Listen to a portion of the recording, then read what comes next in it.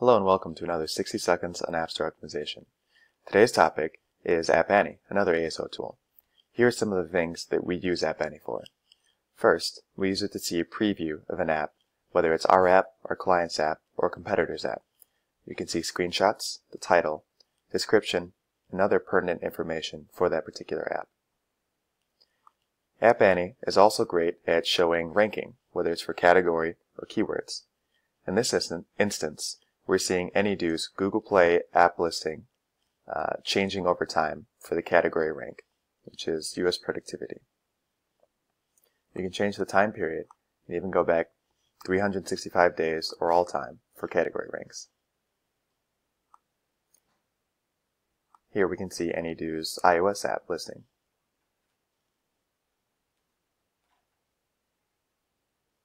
This is useful for doing competitive research to see how other apps, peer apps, competitor apps, target apps are changing over time.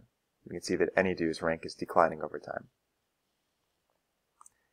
You can also use App Annie to do a lot of keyword research. So App Annie lets you enter in up to 30 keywords and see how any app, again whether it's your app, a competitor's app, or any other app, is doing over time. We can see that for iOS, AnyDo's keyword rank for to do has fallen 2 spots over the last 90 days. If we were tracking a keyword that we really cared about and wanted to know how this app is doing for it, we can add it in here. And then we can see that app's ranking over time.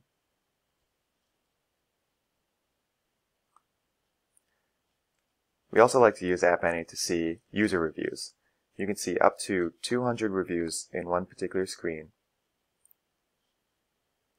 over a specific date, a country, and favorable or critical reviews. This also helps when doing research to see how reviews are changing over time and what people are saying about apps.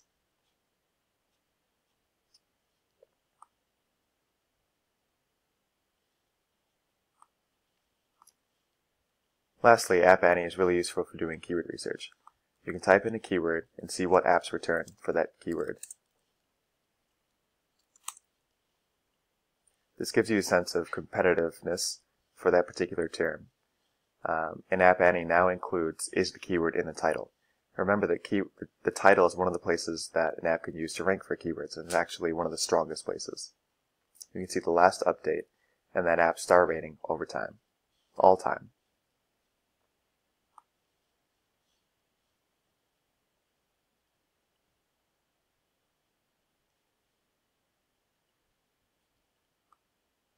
This is a recent new development for App Annie.